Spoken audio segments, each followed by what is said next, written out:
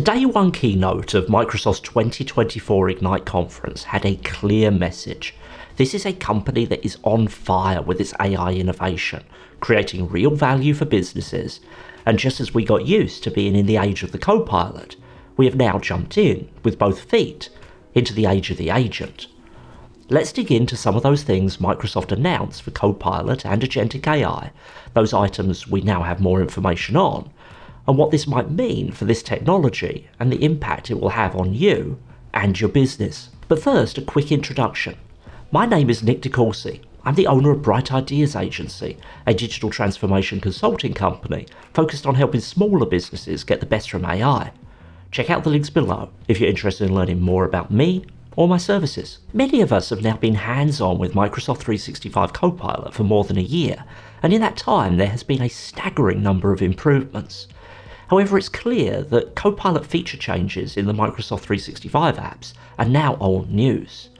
These updates got absolutely no airtime in the official Ignite blog post and only a few minutes in the day one keynote. But there are still some exciting things we should consider. First, screen understanding in Teams is a big step forward for Copilot's help in meetings. I would argue that Copilot in Teams is, in many ways, its most successful implementation. But one of its few weaknesses has been that when analysing meetings, Copilot hasn't been watching or listening, it's just been relying on the transcript. But now, with screen understanding, whatever is shared to screen will be part of Copilot's knowledge of the meeting. This new feature will be coming in 2025. Another, arguably less important update directly improves on one of the criticisms I had when I recently looked at the new narrative builder in PowerPoint.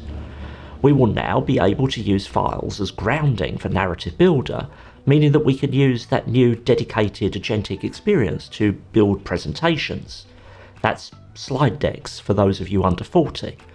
Not just from Copilot's knowledge, but from our organisational files. This will be live beginning January 2025.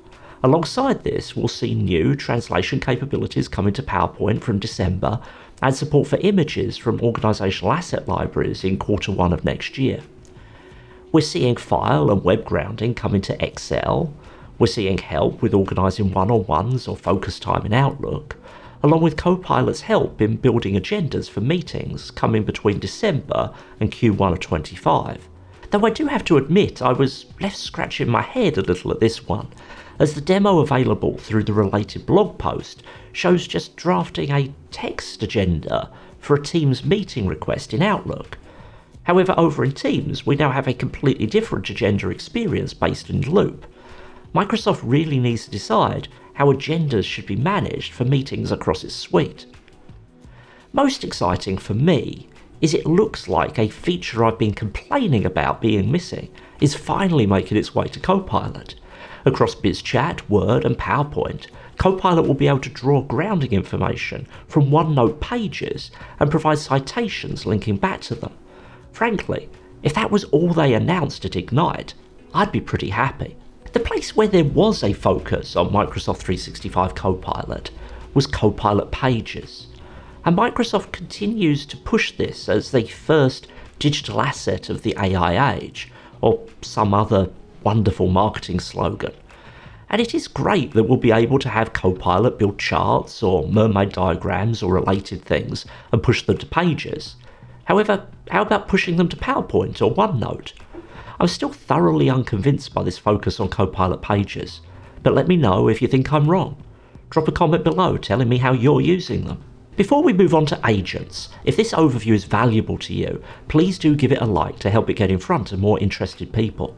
Also, if you want to see more like this, make sure you subscribe to the channel. Where the focus really now lays with Copilot is with agents, or at least with new agentic capabilities.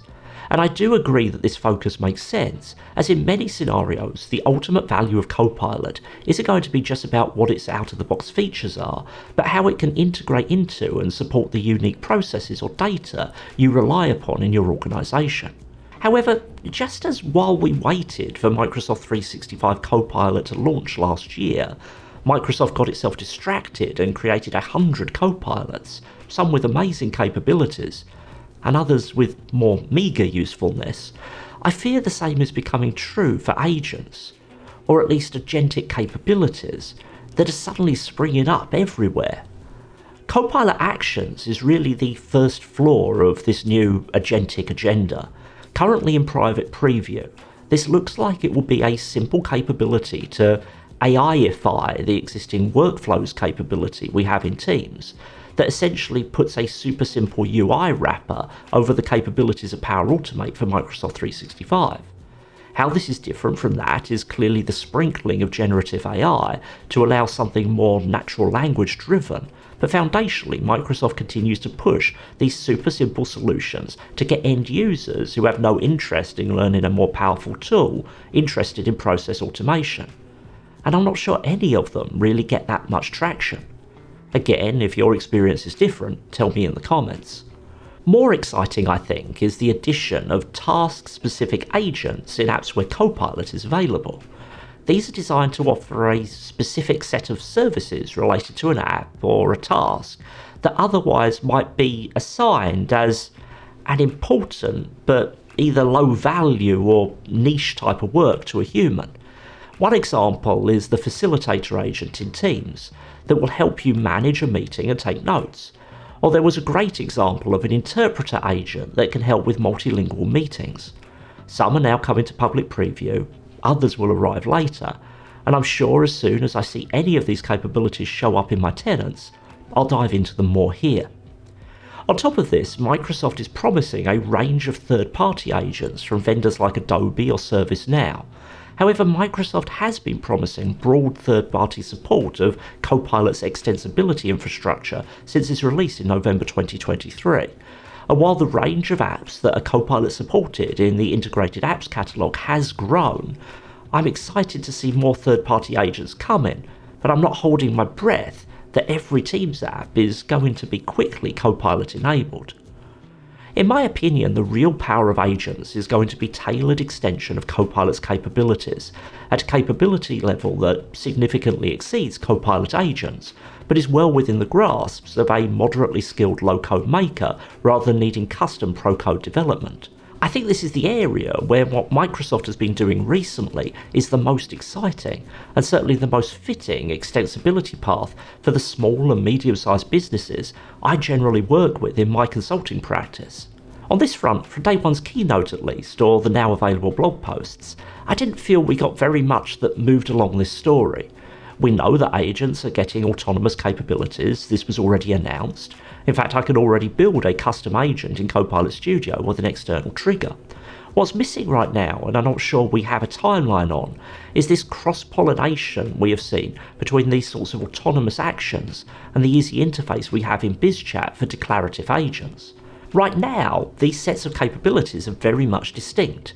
You can't just build an agent in SharePoint and call it in BizChat. You can't just trigger a custom agent and have it pop up a request for user input there either.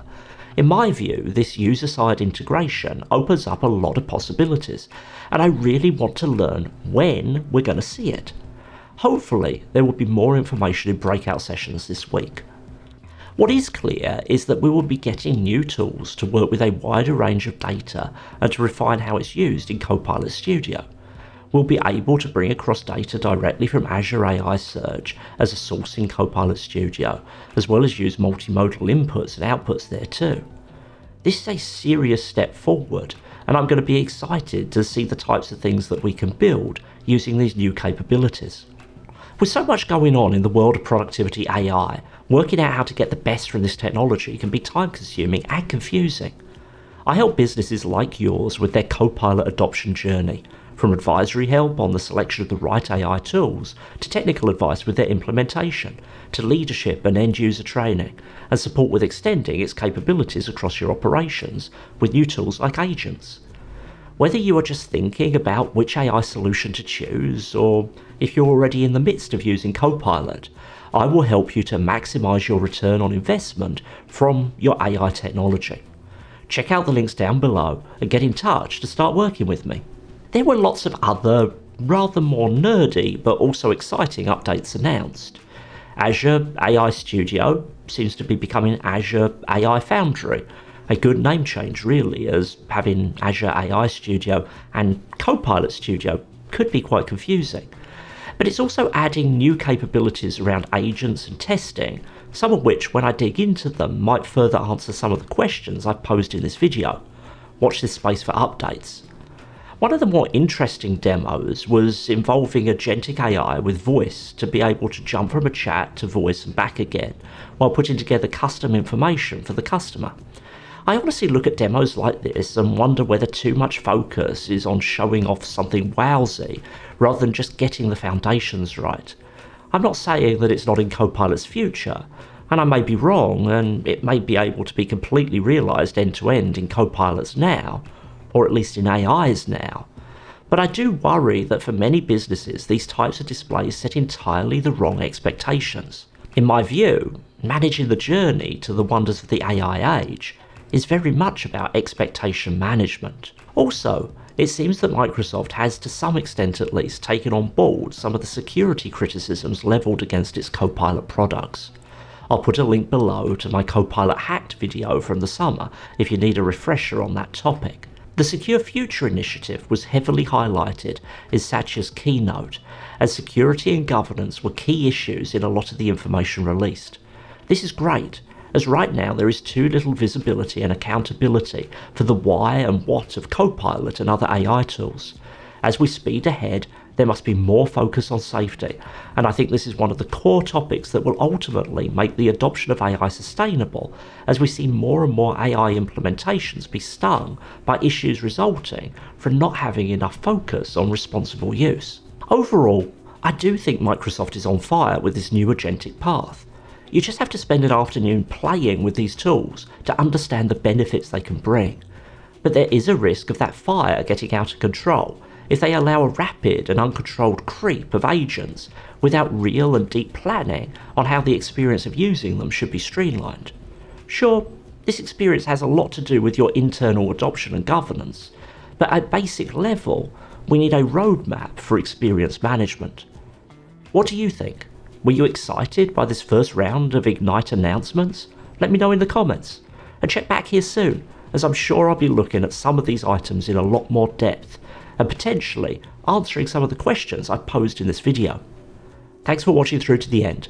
Until the next video, bye bye.